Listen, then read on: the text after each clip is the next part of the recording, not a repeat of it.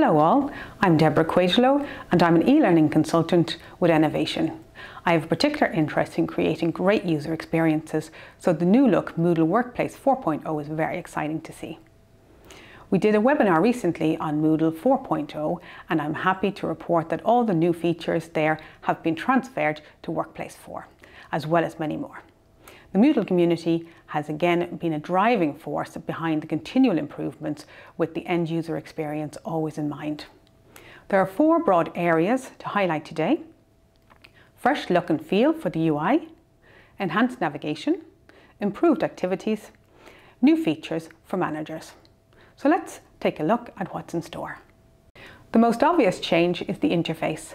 Throughout the site, the most commonly used items are displayed prominently through tab navigation, and the new visual styling is responsive and mirrored across all devices as well as the matching app.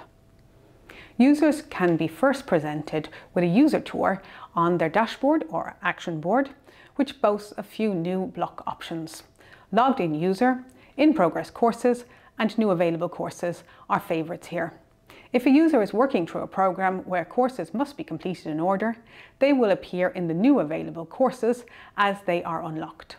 Both the in-progress courses and new available courses make it easier for employees to prioritise their learning. As we can see here, dashboards can be customised per tenant to match not only each tenant's branding, but also their specific learning focus points. Not only that, but custom pages can also be created and made available globally or restricted to a single tenant or to a selected audience only.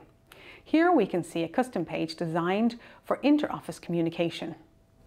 Site administrators can create global custom pages, while if we take a look at a tenant administrator view, we can see how to create custom pages for our own members.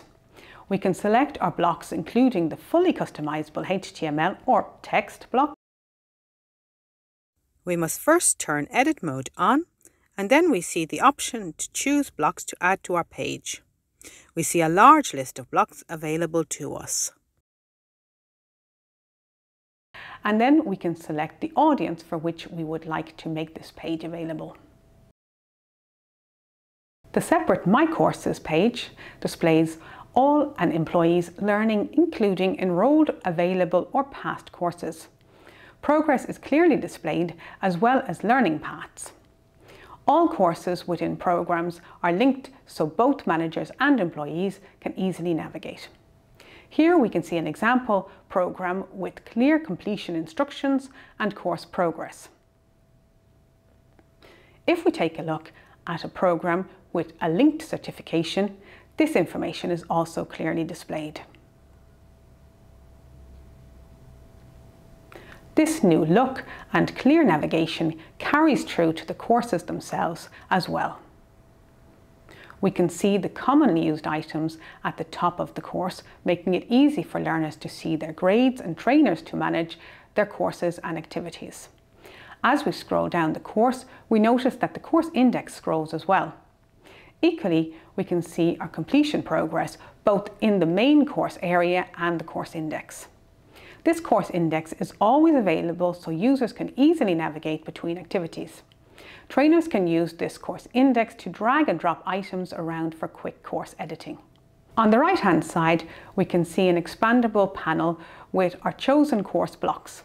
If we view the same course as a trainer, we can see the new, more intuitive course layout when we toggle edit mode. We see easy access to reports at the top and add activity or resource and add topic links in every section of the course.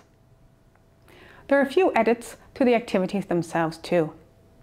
In the assignment, we can now add instructions that are displayed on the edit or submit page, so not before an assignment is open to submissions.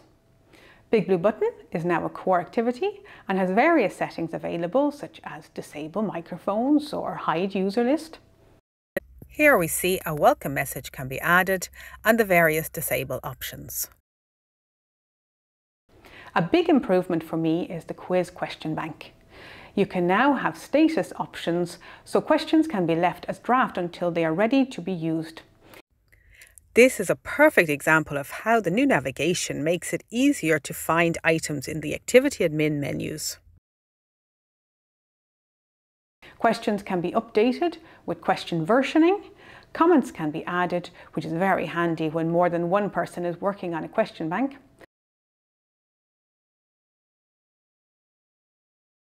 Then there are some very handy statistics. We can see how easy a question is based on how well it's answered in comparison to how well the learner did overall in the quiz. We will now take a look at the new features designed especially for managers. There is a sleek new My Teams page where managers can get a complete overview of their team members' progress. The new report builder has some nice improvements. The program's report, in particular, can now display the courses that make up the learning path, and these can be linked.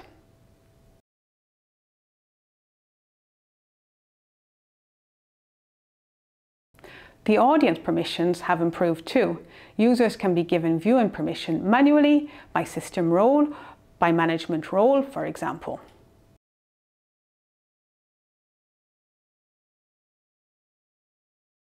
As you can see, the main focus for this version of Moodle Workplace was the user experience on all sides.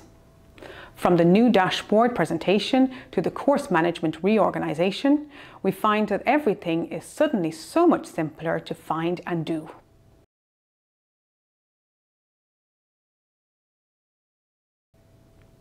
If you would like to learn more about Workplace, or indeed would like to learn about any of the products and services we offer at Enovation, please don't hesitate to get in touch.